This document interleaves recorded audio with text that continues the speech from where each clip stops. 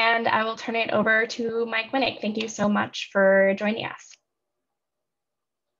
Thank you so much for the introduction. I'm very excited to be here and to talk to everybody about the food business, the food world, and any of your questions. I always find these things work better when I do less of the talking and more listening and answering questions. So I get to actually get to the heart of what you are all interested in. One thing that I would love, since it's a little more awkward on Zoom to go around individually around the table to kind of introduce ourselves, is if you just put into the chat like your name and whatever your specific interest is in food, whether you're an MBA student, you're in the food studies program. That way I can kind of get a little bit of your background. And then also feel free as I talk to either interrupt, or if that's going to be awkward, drop a couple of questions in the chat and I will jump right in and try to answer them.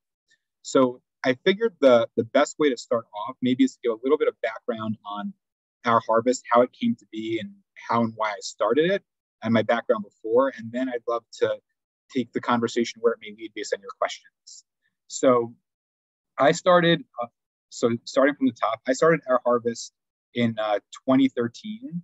We did our first delivery in actually July of 2014, July 1st, 2014. And the way I got there was kind of circuitous in that I wasn't a straight food person. I started off what we joke as being on the dark side of the world, although that's definitely not the case. I was an investment banker actually for 8.5 years, and I was sitting in a meeting with my partners, as one does, and they're like, "You're going to be partner," and I'm like, "No, I'm going to quit to start a food business." And their immediate reaction was, "Are you on drugs?" And I wasn't really on drugs. The reason I decided to tell them that and to start this was that I woke up every day and I wasn't interested in the next deal, the next project we were working on. I woke up every day and all I cared about was what I was going to eat, what I was going to cook. And so the question that I kind of asked myself is there a way for me to follow what I'm most passionate about, what I most love? And it ended up being quitting to start OurHarvest. And I started the process for OurHarvest a few years actually before I left. And the company I worked at was called Evercore Partners. It was a small investment bank at the time, and now it's much, much larger.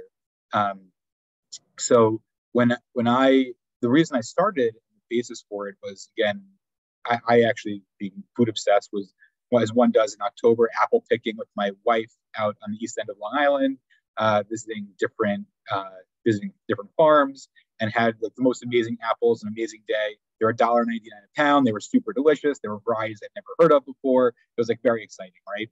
And then literally the next week, I found myself at the Whole Foods in Union Square, as I'm sure most of you NYU students are very familiar with, and everyone's, not in the pandemic world, but pre-pandemic, and this was really 2012, right? So Whole Foods weren't in every corner at that point in New York, and so the Union Square was the Whole Foods, and it was packed. Everyone's screaming. You're on the lines of different colors, waiting for your turn to be taken. And we finally get home, and I bite into one of those apples, and the apple literally had zero taste, zero.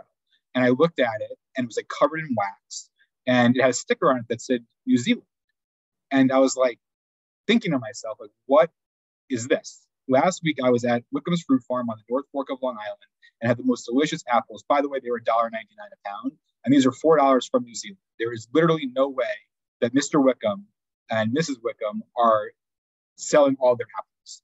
And so I decided I was going to call Wickham's Fruit Farm. And I spoke to Tom Wickham and his wife, and they have been, which I didn't realize at the time, family has been farming that land since the 1640s. It's the longest continuously owned family farm and operated farm in the United States. And so Mr. Wickham and his wife were kind enough to share with me how food gets from farm to table. And they actually, like many, many small family and independent farmers, family farms, they don't have any distribution at all. They sell literally at their farm stand. And for the ones that don't sell just through their farm stand, someone drives a truck up to their farm and says, today the apples are going to be 10 cents. It doesn't matter what they end up being retailed for or where they're sold. Someone just gives them, say, hey, here's 10 cents, we'll pay you when we pay you. And they put it on that truck, and 5 to 10 people, literally 5 to 10 different businesses between that farm and the customer, like you shopping at Whole Foods, touch that product. And by the time it gets to you, if it hasn't shipped halfway around the world, it's 10 times the price, what the farmer paid. And so the question I immediately asked was, well, what if I drove a truck to you and said, I'm going to sell it directly to the customer for, half of what Whole Foods sells it for, and you'll collect 50% of it. So that we split it evenly. You get multiples what you'd get if you sold it, through the traditional supply chain, if you were able to sell it all and take it from there. And he said that I was crazy to do this, but it was something that I was passionate about. I spoke to dozens and dozens and dozens, if not hundreds of different farmers, and every single one of them expressed the same thing. And so, and by the way, not just in produce, but in every category of food, whether that's protein, whether that's small independent food startups making jams or whatever, all the way through fishermen. And so spent the better part of a year and a half, 2 years before I quit my job in July of 2013, trying to build these farm relationships, and then quit my job formally in 2013 and launched OurHarvest with our first deliveries on July 1st, 2014. And the most interesting thing is, like Mr. Wickham said, farmers don't trust ex-investment bankers, especially. And so I only was able to get 5 farms and 20 SKUs when we launched. But we found that customers, and by the way, Mr. Wickham was one of them, and the farmers loved it because they got paid quickly. They got paid a lot more than they otherwise would. And the customers loved it because they were getting food that was fresher and more nutritious than ever had before. And even for people shopping farmers markets, relative to that, it's actually convenient. So, I couldn't, when my old job, I couldn't get to a farmer's market because the one near my apartment was between 9 and 2 on Wednesdays. And obviously I was at work and my wife's an architect and she couldn't get there.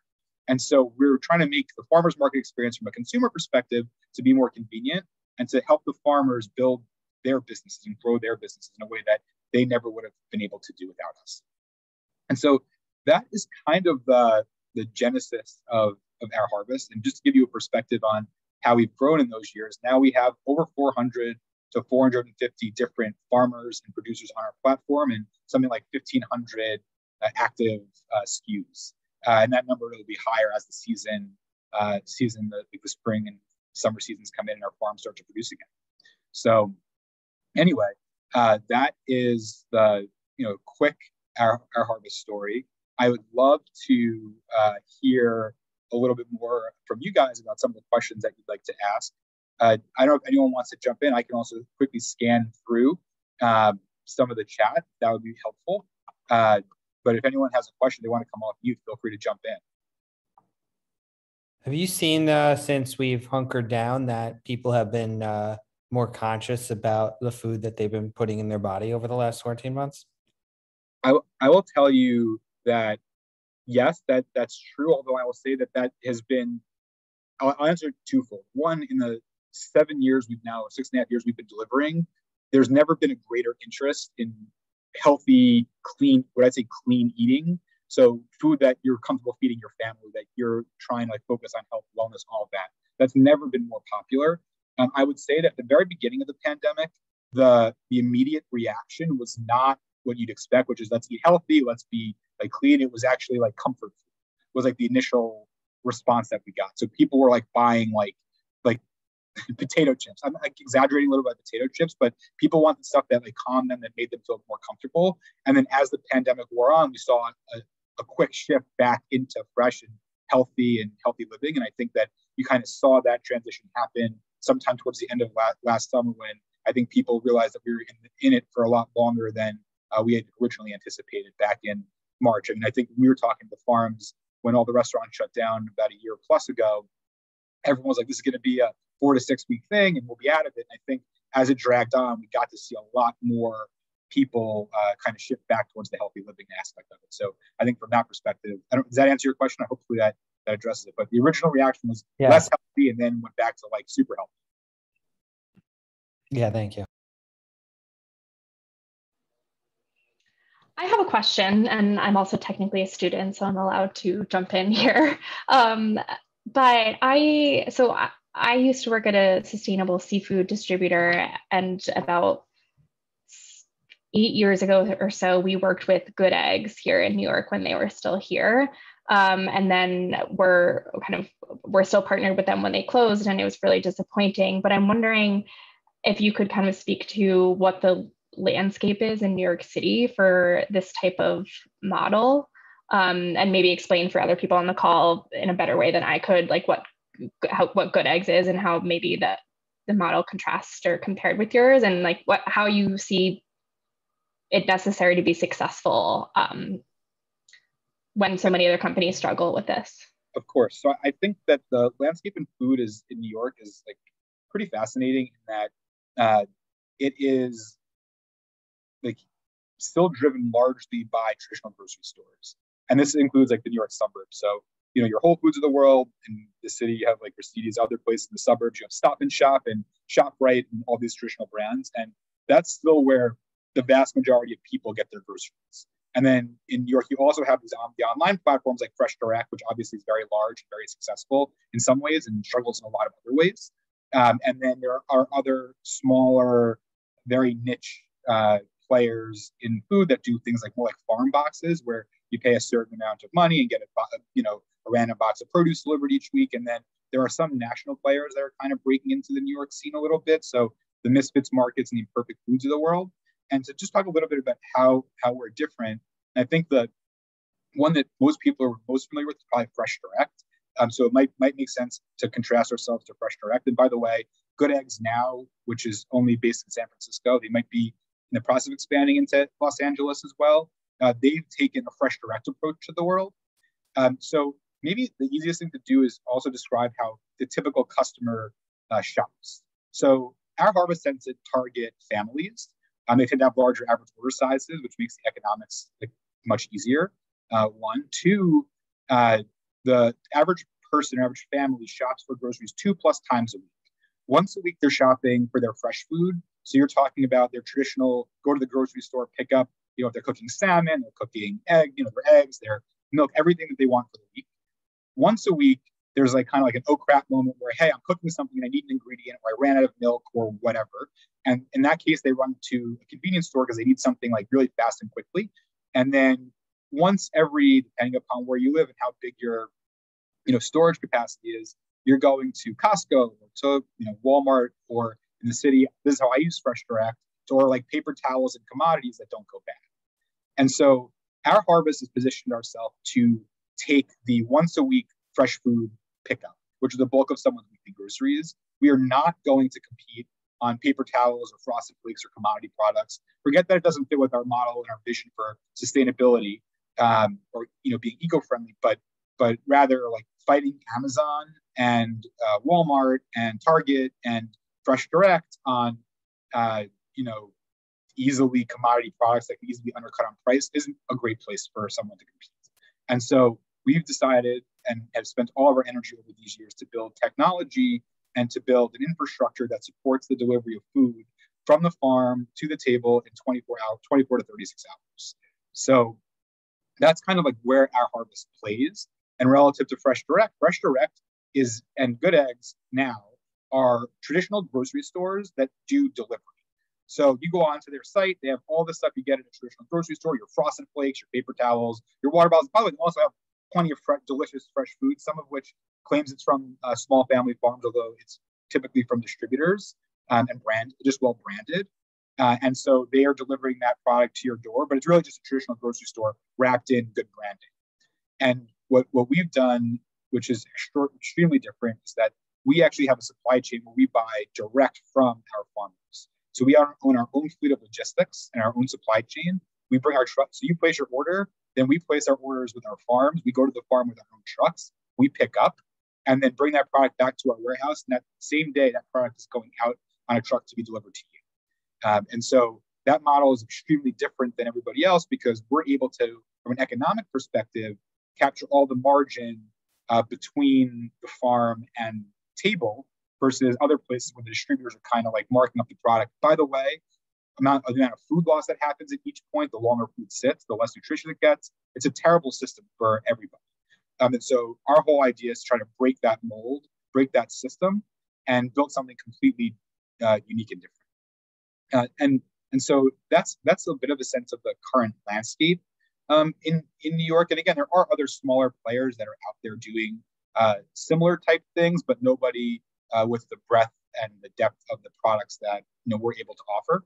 And from a consumer perspective, if any of you have been on to our website, we are like Fresh Direct, and you can order what you want and have it delivered when you want, so long as we deliver to your town that day. So we deliver to New York City, I think 4 or 5 different days a week. Brooklyn 2 times a week right now. And so you can kind of like order what you want when you want it. So it's a little bit of like a customer gets to choose what they want, but they're still getting the very fresh, very best food they possibly have money to buy at a price that's not egregious. That doesn't mean our price is cheap, but our prices are fair relative to Whole Foods anyway.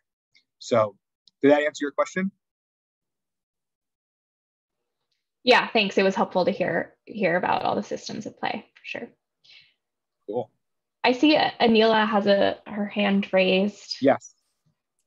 Yeah, speaking of Fresh Direct, so I used to be a member of the Park Slope Food Co-op, which doesn't have plastic bags and, like super sustainable work. They work with farms. And since the pandemic, I've been doing Fresh Direct. I also had a baby in that time, so it's just like so much more convenient on a lot of levels. But it kind of kills me every week when I get my delivery and there is just so much plastic in there. Like my coffee bottle is wrapped in plastic. My apples come in plastic. So I'm wondering how you guys manage the delivery of products and think about sustainability of the packaging materials. Yeah. I have a great answer to this. And actually Sarah's is here too. And she was in charge of like getting us to be zero plastic. And she'd done a fantastic job because right around the beginning of last year, we went from basically like I would say zero plastic. We don't add any plastic. So if a farmer packages something in plastic, there's nothing we really can do about it. But as of March 15th of last year, we had no plastic. It was all compostable bags, compostable containers. Everything was like, paper bags we used for our deliveries. So everything was like fairly sustainable, actually extremely sustainable. And then COVID happened and the people wanted plastic, which is like a very bizarre negative externality of COVID, which is like plastic, like nothing seeps through it. It's completely clean. So we have unfortunately shifted more towards like being hypersensitive to our customers' desire for like being sanitary. Not that compostable isn't sanitary, but it's like there's a different degree of comfort that our customers have. We do anticipate in the near term or like the near medium term going back to being plastic free, but it was like one of our big accomplishments of like 2019 was like getting off plastic. And so the answer is right now, if you were to order, you'd have a lot of plastic and you'd be annoyed. That's the honest answer, but that won't last forever. Actually, as some of the rules by the way, also like ag and markets and FDA and other like protocols were like use basically like what do you call them, like use plastic. But the answer is we're going to be transitioning back. So hopefully within 3 to 6 months, as things start to like normalize a bit, we'll be back to where we were at March 1st of last year. But it was really shockingly challenging to transition off plastic because there isn't especially for produce, there isn't a great alternative. Compostable bags, if you're a customer, most people when they go to their grocery store, they like peel their avocados or whatever it is, they put them into a plastic bag, bring them home, shove it in the fridge. When you use a compostable bag, the compostable bag breaks down in your fridge. And so when we first transitioned, it actually led to a lot of customer complaints thinking our quality was bad because a day or two after, their product would be like a little wet or a little slimy. And the reason was because the compostable bag starts to break down. And so there was actually, I think, a pretty significant learning curve for our customers to get used to alternate packaging. But it's something that our customers got over and were very excited about. And by the way, our customers were pressing us to do it. So it wasn't just that we were that was our mission is to be completely sustainable in every way we can. I mean, like food miles traveled, all that. Like, there's probably no one lower than us out there. But from our perspective, we had made that whole it's a huge accomplishment, and then it was like we shot ourselves in the world, kind of shot us in the foot, and had to transition back. But anyway, that's the honest answer to like where we are. So you got it. You'd be mad right now, but know that you shouldn't be mad because in the long run we'll be back to where we were, even if customers complain.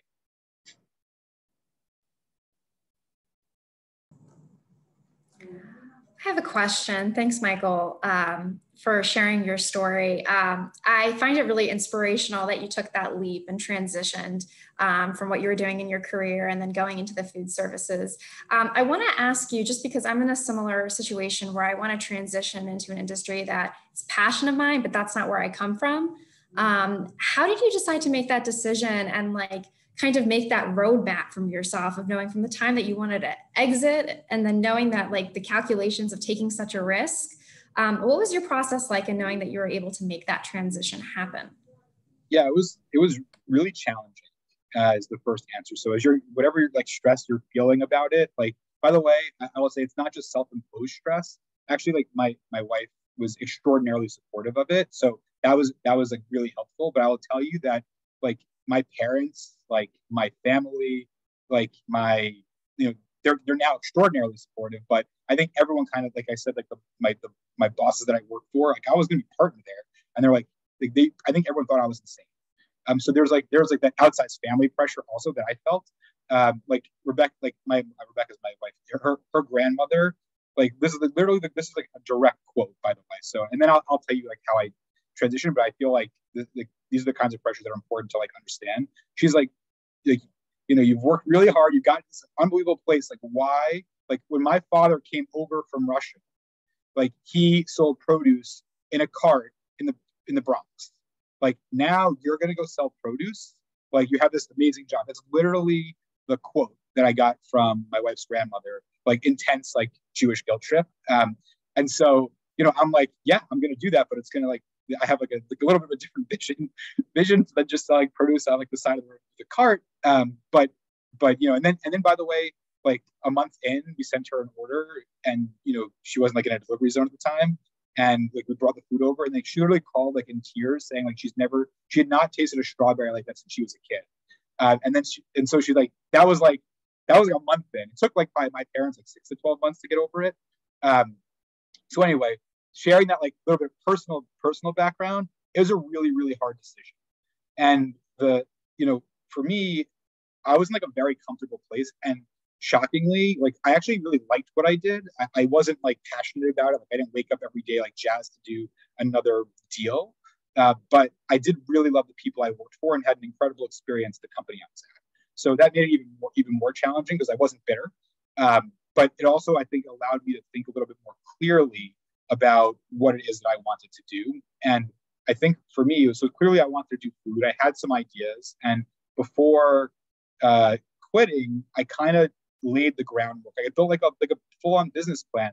And I don't just mean like sitting in Excel and like actually modeling it out, because I actually really didn't do that, which is like probably a shock to like people from OurHarvest on the phone. But I spent more time is like developing the concept and what it is that I wanted to do. What was the market? Who's my customer? And I knew my customers. I was my customer.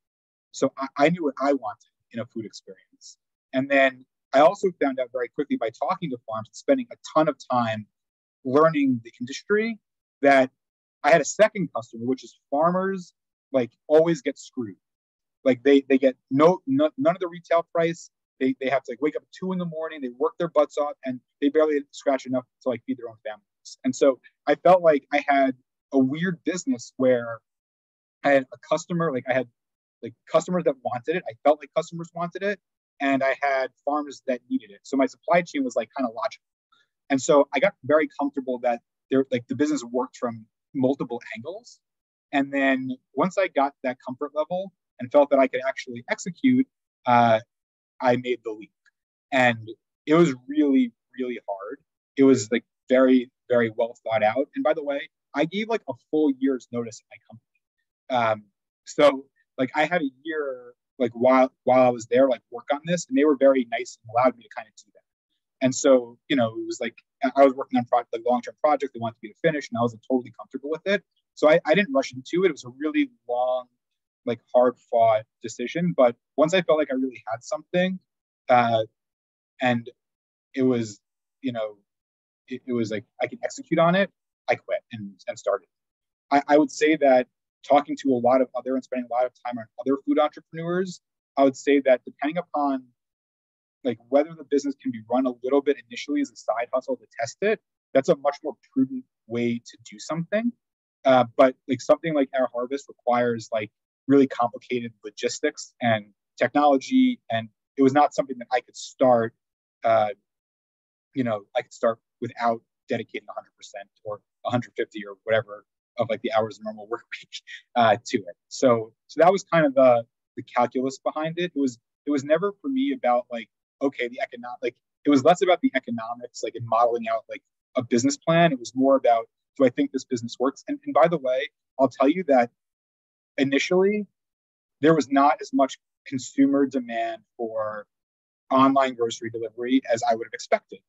Online grocery was like less than, like when I started this, was like a fraction of a percent of the overall $1 trillion food world, and food at home world is like 800 billion or something. And so a fraction of a percent of the $800 billion market is still very large, but it was not meaningful.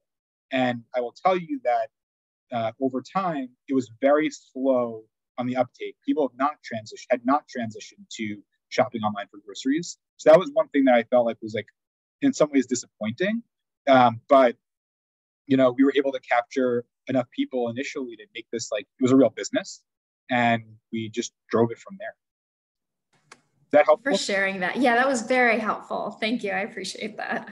No problem. I think someone else has their hand raised. Andrew, maybe? That's me. Hi. So I recognize a lot of the farms you use from running restaurants, and a lot of them are the similar ones I've used in sourcing, and really it's exceptional that you're using. I've seen a lot of these farms literally start, like Campo Rosso is one, and I've worked with them since the beginning. I'm wondering, do you run into, or how do you deal with smaller farms sort of coping with scaling and growing into models like that can sustain your kind of business?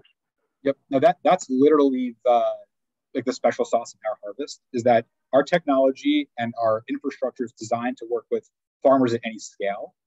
So we can take on a farm that could sell us 30 bunches of carrots a week, or we could take on a farm that could do 3,000. And the reason is that when you go onto our site to shop, we're offering you full traceability back to that farm. And so if a farm tells us, hey, I can only harvest a max of X pounds of something, or I can only harvest 25 bunches, that's all that'll be made available to our customers. So we're able to, in real time, adjust what is available. By the way, like Campo Rosso is one of our favorite farms. Their stuff is like ridiculously beautiful and ridiculously delicious. But like last week when they had a frost, this is an example of like the challenge of doing our business. Like there was a frost on Thursday.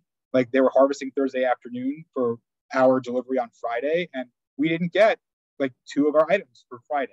And so those are the types of things from a customer perspective that are a little bit more unique, is that, in many cases, depending upon the uniqueness of a product, we're able to actually solve any issues like that. Because I could call Norwich Meadows Farm or a neighboring farm, like, hey, do you have XYZ? But a smaller farm like Campo Rosso, and by the way, for those of you who don't know, Campo Rosso is this amazing farm. It would be like not uncommon to find it at like a restaurant like Blue Hill, or to see them, in Gramercy Tavern, or Union Square, some of the top restaurants in New York. And they specialize in very, very unique esoteric varieties. So they'll grow like what we're called like agretti. It's like an Italian like lettuce or green that looks like grass almost. And when you bite it, it tastes salty. And no one else grows agretti. And so anyway, there are challenges, unique challenges to working with small farms like that. But it's also, I think, something that you think that might disappoint our customers, but in a lot of ways excites them, because they get access to things that only Gramercy Tavern would get, or only Dan Barber Blue Hill would get. And so we're able to provide our customers with a unique offering that nobody else does. But there are stressors in doing it, but our whole technology and our whole infrastructure, it makes it such that we can work with farms like that. Great. Thank you very much. But that's the headache and the special sauce of what we do.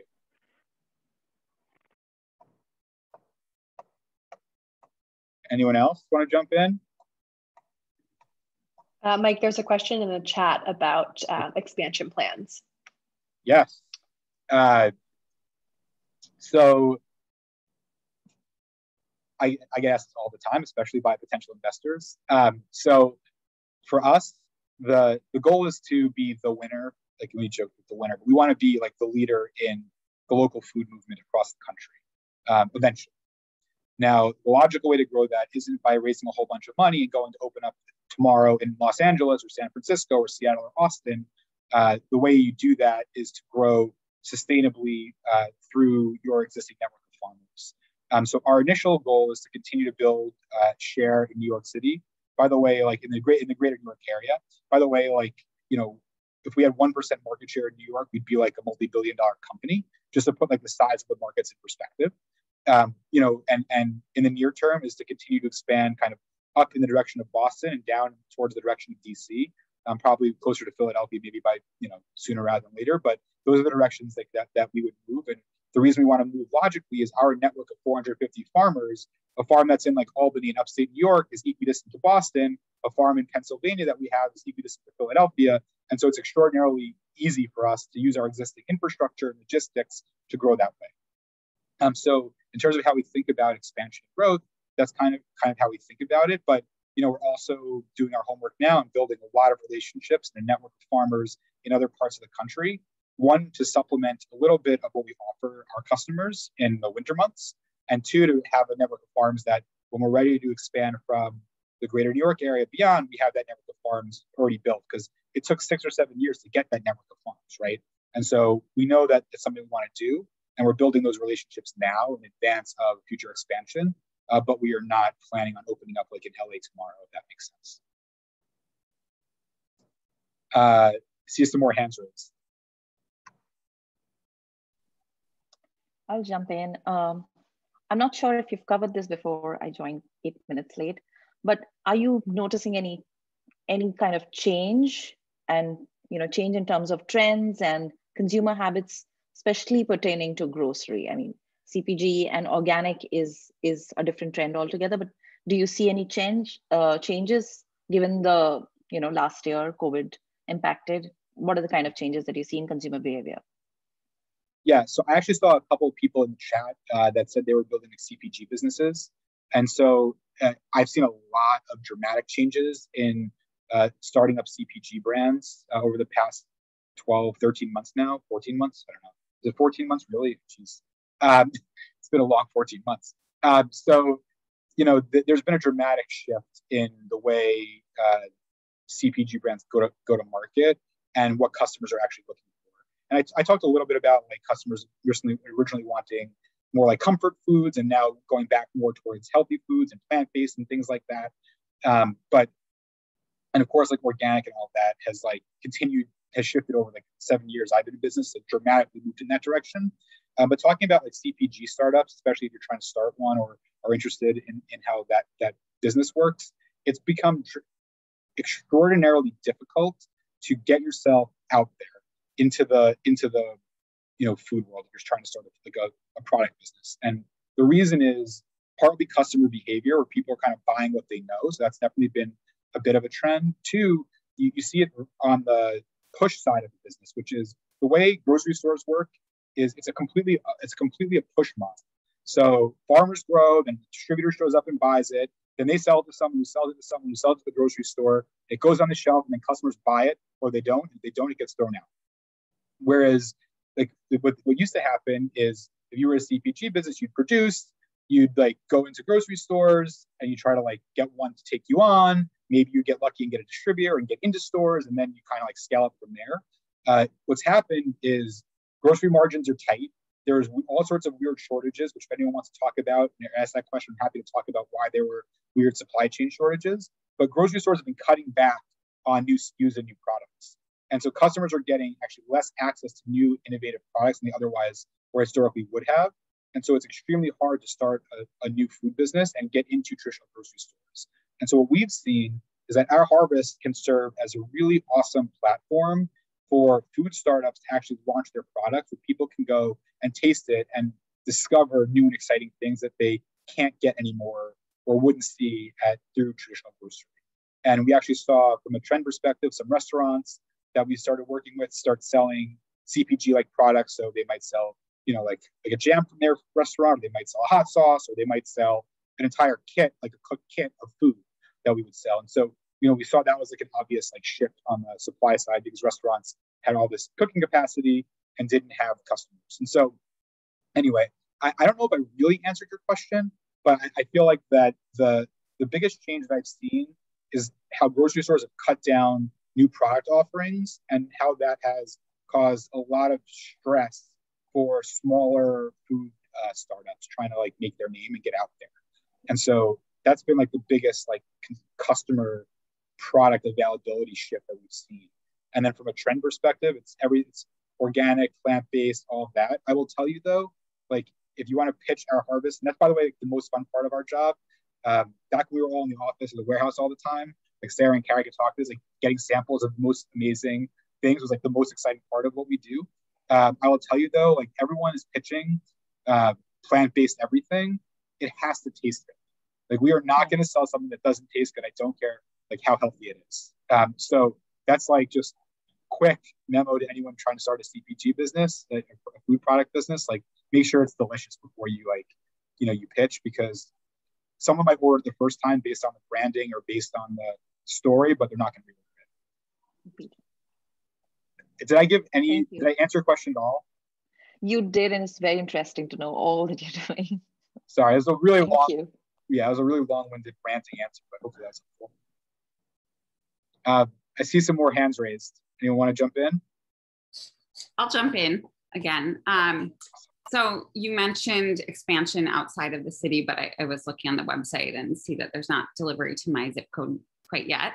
Where are you? I'm in Flatbush. And no, I guess not. So I was just wondering how you think about which neighborhoods that you're targeting, and if you think at all about serving food desert areas. Not that I'm in one, I'm just curious, because there are many in New York. Oh, we think about that. We think about all that all the time. And we try to be very cautious and careful about making sure that we cover all aspects of like the demographic areas. So just an example, like I think for Our Harvest, which is like a little bit different than probably what you'd expect, because we're selling premium farms and our prices aren't cheap, obviously. Our two best customers, I haven't looked at this in a couple of months, but our two best customers historically, one lived in like a $20-something million apartment on Fifth Avenue in Manhattan. And the other one, she's a nurse and her husband's a construction worker in Valley Stream, which is like a fairly middle-class neighborhood on Long Island. And we're able, based on our pricing and our going direct, able to serve people kind of all over the place. And so it was definitely like a focus of ours to make sure that we try to serve as many communities as we possibly can. We're also very mindful of like making sure operationally that our business works. We haven't been funded by venture capital or anyone, so we try to make sure that the economics of our business are sustainable. And one of the challenges in some of the south, like I call southern, like central, deeper parts of Brooklyn, it's very logistically challenging for us to get there from our warehouse without so you're more. The answer is more likely to. We're not likely to serve a neighborhood where it's challenging logistically or expensive to serve for some reason, rather than specifically focus on the demographics of the communities that we're serving. That's not to say it's not something we never think about, but it's definitely not like our number one focus when we're expanding. Is there a market for people who want to buy our stuff, and is there a need in that community for people to buy our stuff? And so we think of it more like that, and then think about the economics of going into a neighborhood rather than anything else. Thanks. And what's your zip code, by the way? Because I want to make sure that Sarah can. It's 11226. Okay, 11226. Surprise! I thought you. I have a follow-up question to that one, kind of related to the food desert, food access question. I just wrapped up a MBA challenge, MBA student competition. Actually, some of the participants are on this call, I believe, about growing food in New York City in an affordable, accessible, scalable way. A really difficult challenge, of course. So I just wonder, kind of with all the growth in ag tech and urban ag recently, if you could share perspectives that you might have on how to balance priorities of growing our own food in New York City versus bringing in local food from right outside New York City, and kind of where the solutions lie and where we should be focusing our efforts. Yeah, so this is and I'm blanking on where there was basically a great conversation that I'll have to try to find it. I can share with you between Kimball Musk, who's Elon's brother, who was like the lead investor or chairman, I think, of Square Roots, which is an urban farm in New York City, and Dan Barber, who runs Blue Hill and is very focused on sustainable agriculture. They literally like had like this intense debate about this exact thing. And I'll tell you where I come out, like living in the center of the food system, which is that it is extremely expensive to grow food in an urban environment. Energy costs are, especially in New York, where operating in New York City is really, really extremely expensive from a real estate perspective, from an energy perspective. By the way, like it takes a ton of energy to grow like a pound of lettuce. Like it's crazy amount of energy, right? And it's not like we're in Southern California where you could just kind of like put your, they put some glass on the roof and use a greenhouse all year long. Like that doesn't work either because it gets cold and there's no sunlight in the middle of like the winter. And so it's very expensive to grow that. It's also extremely challenging in indoor environments in New York. And by the way, we've been trying to convince people to do this, not just in the city, but in the suburbs, to grow things that aren't microgreens or lettuce. Because as much as like everyone wants lettuce or microgreens, I will tell you, the average retail customer, especially in middle income, like some of like our more middle class neighborhoods, are not buying like $12.99 for like a tiny container of like rare microgreens, right? And so the issue you have with urban ag is given you need things that can be cut and regrown really fast and without a lot of energy, right, to make the economics work. So anyway, the answer is it's really hard to make the economics work in indoor ag and to grow things that people actually want to eat consistently. I mean, lettuces are wonderful. I'm not saying there isn't a market for that, but there's only so much like lettuce that one can like sell. And so my gut is that the area would be better off. This is being recorded, so I'm going to like, when Square Root sees this, they're going to yell at me or Gotham Greens or whatever. We work with all these companies, we love them, but like I think the investment's better off made with a lot of these farms who are truly experts in growing, who are truly experts in seed varietals and biodiversity, who know that they can grow an alpine strawberry in 42-degree temperature rather than have to grow a strawberry in 85-degree temperature in the middle of New York City. Like there's all this land that's being completely unused. There are all these malls in the suburbs that are dying that could be used for something like this. There's all this like excess land. And so to concentrate a farm in a neighborhood that's really expensive to live in doesn't seem like the best use of resources. So I would rather see these investment dollars going and helping some of the farmers right around the corner from us, like right in the suburbs or right in like rural areas right nearby, build some of these greenhouse type systems on their farm where they can grow things beyond just lettuce. And so to me that, by the way, our farmers are struggling too. It's not like, they would, in many of them, we priced out of some of the things that OurHarvest would sell, right? Which is like really sad to begin with. So it's not like there's like, there's like huge amount of capital helping these farmers and like they're just selling their product and everything's great. So, my instinct is that it'd be better to allocate capital to some of these small family farms that can grow really awesome, unique things, and then have a logistics system like OurHarvest that's buying directly from that farm and can bring it in very cheaply to the neighborhoods that need it. I think that would be a much better system. And by the way, like one of the things that OurHarvest could do or these farms could do is we could price things a little bit differently in a neighborhood that needs a different price than the Upper East Side of Manhattan. And so I think that there's an optimal way to do this. I have a strong opinion on it. Obviously, you all heard it. That's not to say that those businesses don't work. I just think it's really hard economically for them to grow really cheap food in New York City at a price that like their neighbors can actually afford. Did that help answer the question? I think that was pretty. Yeah, absolutely. I think that's exactly what we've been struggling with, how to produce something better than like $8 microgreens. Like, and the way you do it is requires a huge amount of energy right. to do it, and that's really expensive. And so, like, I was talking to one of the indoor, farmers, and I'm like, okay, I want you to grow strawberries. Like, I will buy all of your strawberries no matter what you grow. And by the way, in the middle of the winter, I probably could sell them for like $15 a pound or something, and that's egregious. Like, that's an egregiously expensive strawberry, right? Nobody can afford that. Like, and so I could sell it though. Like I could definitely, there's my customers in like, you know, very fancy neighborhoods who buy it, but that's not like the goal, right? I don't think that the goal is like bring out another like $15. There's like this like company that's doing amazing strawberries, like delicious in Jersey, and they're like $50 for like each beautiful giant strawberries. Like that is not a food system solution. That's a great product for a certain targeted customer. By the way, a high-end chef might want those products, right? But it's not a great retail product. And so I think that it's really important to consider like that the broader food system when just like, oh, let's go grow some stuff in the middle of New York.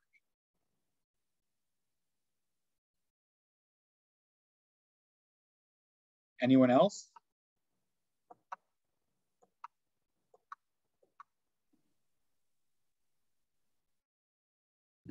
Don't skip.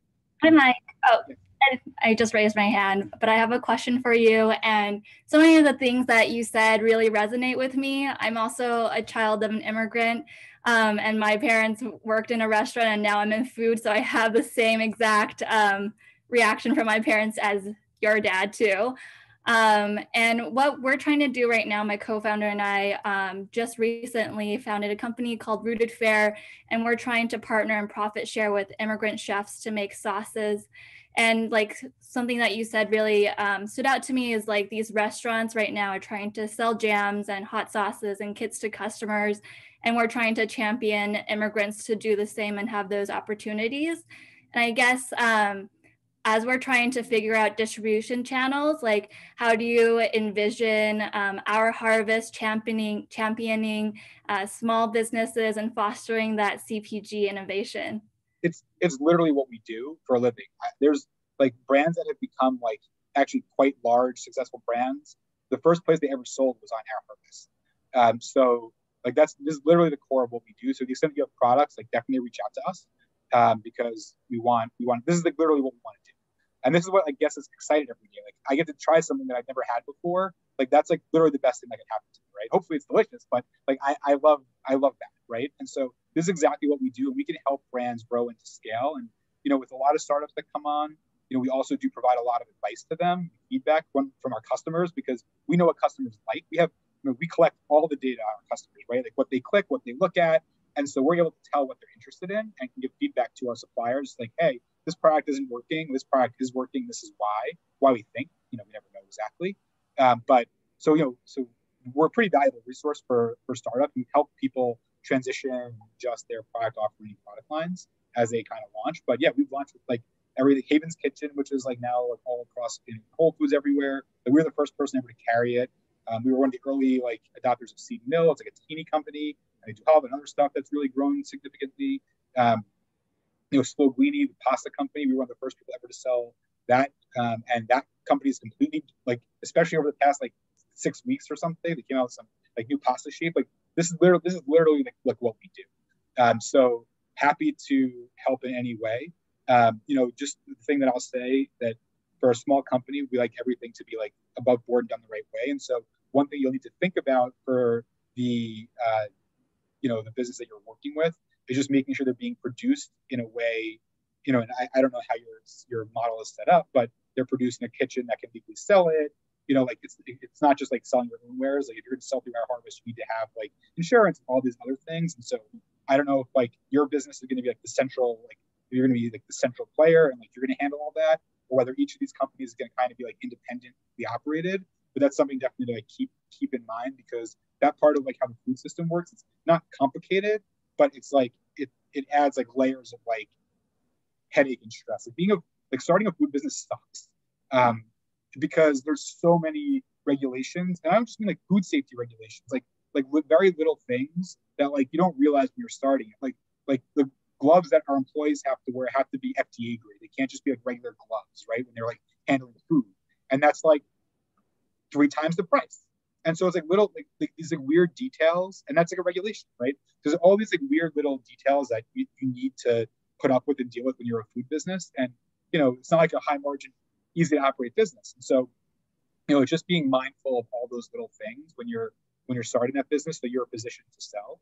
In terms of you know, broader distribution, you know, there are like my recommendation generally would be to start at a place like OurHarvest and then use us as like a springboard to get into some of these, and we can always make introductions to some of these smaller distributors that can then hook you up with smaller independent food stores, and then you go pitch Whole Foods or whatever. But again, it's really hard these days to get into traditional grocery stores because they're dramatically reducing the SKUs they offer. And because there's not a lot, people aren't spending a lot of time in the store, there's not a lot of opportunities for individual product discovery anymore. You're not allowed to sample, like there's like all these weird COVID rules. So, that's something that hopefully will mitigate. But anyway, there's a lot of challenges starting a similar kind of this kind of business. But, exposing people to unique and interesting products is something that I think our customers absolutely love. And I think there's a huge market for it. Yeah. Thank you so much for sharing those nuggets. No problem. And if we be helpful, just feel free to reach out. Absolutely. Anyone else? I think we probably have time for one or two more questions.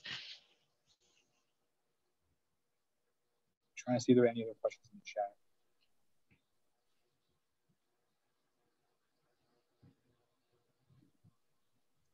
chat. Mike, I know you had mentioned this earlier, but if there are any other questions and you want to chat about any food shortages or kind of supplier issues we faced during COVID, that might be a compelling area to cover.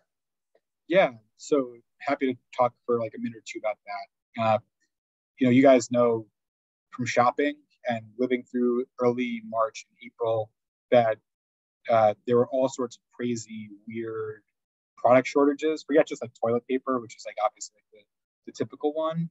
But like, I don't think people appreciate how close, and in many cases actually did break, how close our food system was to completely collapsing back in March and April. And I think that,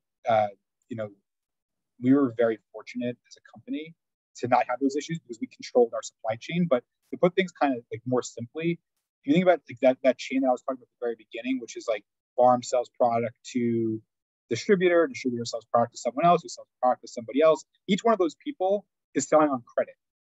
So a restaurant doesn't have to pay a distributor for 30 to 60 days. By the way, some distributors offer 90-day terms to restaurants. And so when all the restaurants stop having cash come in, all the restaurants stop paying their distributors. And all their distributors stop paying the person that they got their product from all the way back to the farm. And so farmers didn't have enough cash to bring people back into their farm to harvest things. So there were things like dying on the vine. There were farmers that didn't have enough cash to like have their chicken processed in a USDA facility to sell. There were farmers that literally they were like basically out of business. And so the food system really teetered on like the edge of like completely breaking. And I think that one of the most exciting and interesting things that happened during the pandemic was in terms of the local food system, how quickly farmers were able to pivot their businesses, one, to be a little bit more direct to consumer, but also to sell through people like us. And also how the local food community in New York all banded together to help each other. So, a lot of a farm like Campo Rosso, which we talked about earlier, all these like rare greens, like they're not selling Gretti and, like weird chicories to like retail customers. They are leading to a farmer's market, but they aren't really selling that retail, right? It's a fraction of their business. And when 90-something% of their business went away overnight, it's like, what the hell do I do with all this stuff that I've already planted? By the way, all the other stuff that goes on. So, one of the things that was really amazing is that we saw a lot of our farmers like say, hey, look, this farmer like is struggling right now. They don't have it. They have no customers. Like, can you sell their carrots? They're the best carrots. And it's like, but I'm buying your carrots. So like, don't worry about my carrots. You're buying my peppers. Like, buy carrots from this other farm. And so it was amazing to see, like in the aftermath of like the restaurant shutdown, we were able to add like probably 15 to 20 vendors, like pretty much overnight, at the request of other farms to help save their neighbors. And so it was this like really incredible feeling of like, we're all working together to like fight for a better food system locally. And I think that a lot of the stressors that we're seeing in a lot of grocery stores where there were weird shortages and other things, because we all banded together and a lot of people like, we took up all that volume that was going to restaurants. I think there was like this sense of we were able to get through this together, and it's made the system stronger and more knowledgeable about some of the holes and issues in the system itself. But it was a real challenge, especially for the distributors who couldn't get any cash in the door.